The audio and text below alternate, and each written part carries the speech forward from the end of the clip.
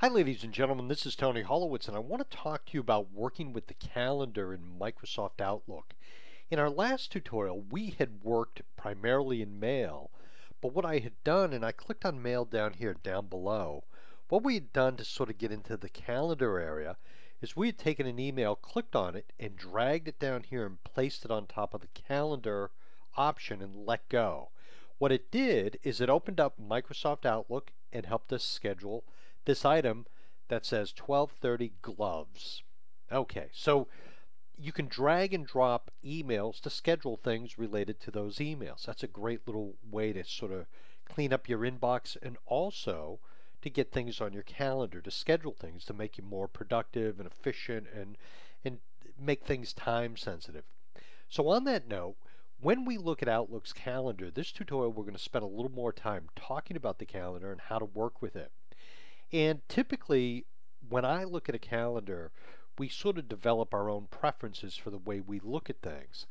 But I'm going to focus initially on a day view. Now keep in mind, today happens to be October 29th.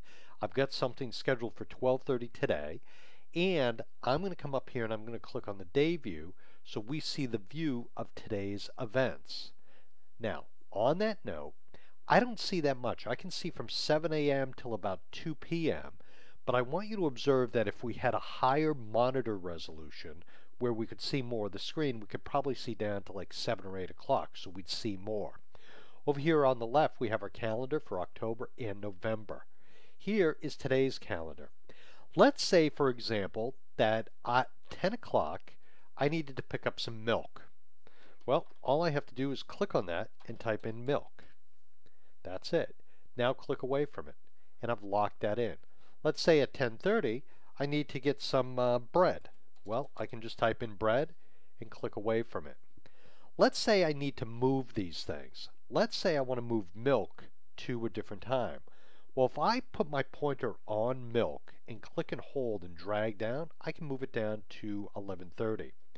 Now, when we look at the calendar, we can look at the calendar with different views. For example, let's say that, and I'm not going to get into this right now, I'll get into it in a different tutorial, but let's say that the nature of our schedule is we did things every 15 minutes. We scheduled things every 15 minutes. This particular view of the calendar is only showing us half-hour increments. But on that note, we can go in and modify the calendar so we see things in different time periods or increments. That's something I'll show you again in another time. Let's say the milk, we really need to do it at 10:30 when we get the bread. Well, if we just drag it up and put it on top of milk and let go, now it's scheduled it side by side. Okay, let's say the bread is going to take longer than this half-hour time. Well, I'm going to click on it, and when I click on it, you'll notice that I have squares on the top and on the bottom. And if I want to click the bottom and drag down, now what I've done is I've just rescheduled it for an hour-long period of time. Let's say I want to put more detail in the bread thing that I scheduled. If I double click on bread, this dialog box opens up. I could put a location in, I can modify the date and time here, but more importantly, I can come in and type in wheat, rye bread, and let's say, and Italian bread. Okay. Go up and click on save and close, and now I have bread here. Now let me show you one little thing. My calendar is only displaying bread. If I double click on it, it will show me more detail. If I want to see this detail up here, or if I want to see it clearly on the calendar, I would put it up here. And I just copied and pasted that, click save and close, and now it's right there. So you can put a large level of detail in there if you feel it's necessary, but if you really want to see what it is about on your calendar, no problem. Let's go up to the view item, and I'm going to click on work week. Now we see our calendar as a work week. If I scroll up and down a little bit, we can see a little clearer. Let's say I got busy and I couldn't get milk today. Well, all I have to do is click on milk and drag it to anywhere on the calendar. If I'm going to do gloves tomorrow, just drag that elsewhere. If I want to schedule something here, I just click, type, and I'm just going to type in my name. Let's just say I'm getting a haircut tomorrow at this time. Okay? Very easy to go into Microsoft Outlook and work with the calendar. Again, the week view just brings in the full week, and the month is the month view. Now, as we get to bigger views of more days, we see less and less detail. So what we can do is when we click on day, that gives us the highest level of detail. But again, we can move things around. Let's say we want to move the bread to the first, no problem. Okay, we can do that. Now, what can be awkward at times is when we come to the end of the month like we are now and we want to schedule things to November, we can't really see November. But let's say the milk is something we want to get in the middle of November. Well, I'm going to click on it. I'm going to drag it over here to this calendar. And let's say we want to see it on the 19th. I'm going to drop it right on November 19th. And now that's where I've scheduled it. So you can use these calendars over here to your benefit. So working with a calendar is very, very easy in Microsoft Outlook. But let me tell you a couple things that I'm not really fond of when it comes to Microsoft Outlook and working with a calendar. And that's this. I'm going to drag the gloves back over here.